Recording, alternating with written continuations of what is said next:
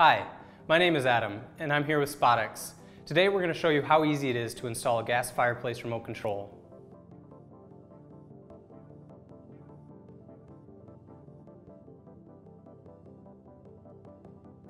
Here we've got the Skytech 3301P2. Let's take a look at what's inside the box.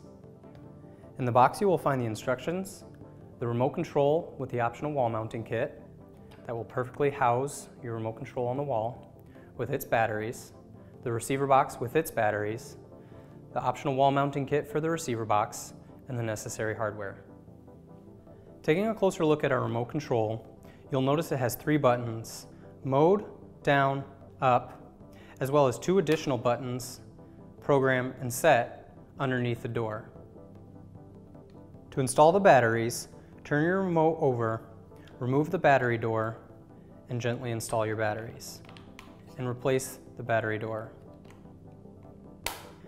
Turning the remote control back over, you'll notice it now displays the room temperature. Now we can activate the 2 modes that this remote control operates.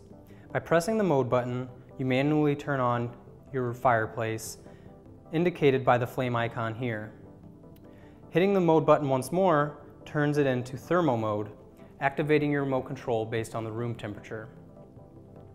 Turning it back off, we can now use the programmable feature, open the door, and first hold down program for 5 seconds. This will allow you to adjust the settings of your fireplace based on a weekday, weekend, night and day schedule. Using the set button, you can set all the desired settings for your fireplace. Once they are set, use the program button just once to activate the mode.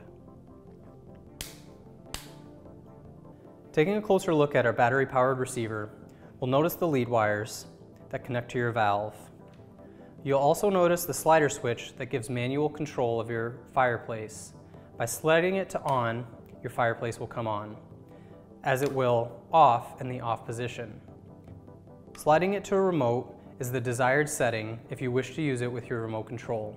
This receiver box also features the Learn button that can be used to sync your remote control and receiver box, and it also features an Adjust button that should never be touched as it's set at the factory. Underneath the receiver box, you'll notice the arrow on the battery pack. Slide this outwards to reveal the batteries and install them here, and then slide it back on top when the batteries are installed. And now we're ready to set up your remote control. The first step is to install the receiver box. With a battery-powered receiver, the only thing you need to do is install the lead wires onto the TH and THTP ports.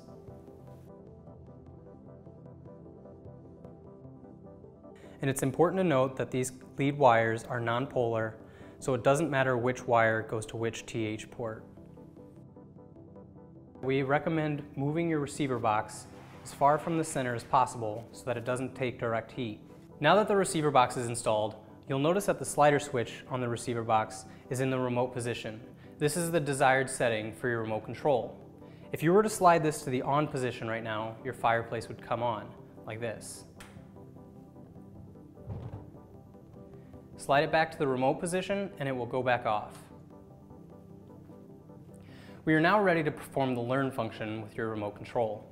To begin the Learn function, you'll need a pencil or something thin enough to poke the Learn button inside the receiver box.